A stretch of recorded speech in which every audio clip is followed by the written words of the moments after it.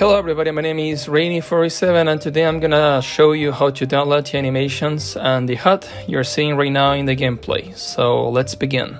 Of course, all the credits go to Kylo, thank you very much. First of all, you have to go to the links that are down below in this video that will drive you to Game Banana. Let's begin with the animations mod. Download the pack and put it into your desktop.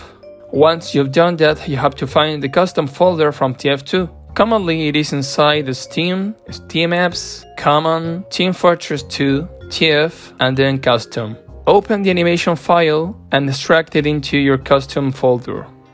Now go to the second link, which is the Game Banana for the HUD. Download the HUD, put it into your desktop as well, and extract the file that's called HUD Beta 3.4, just like that.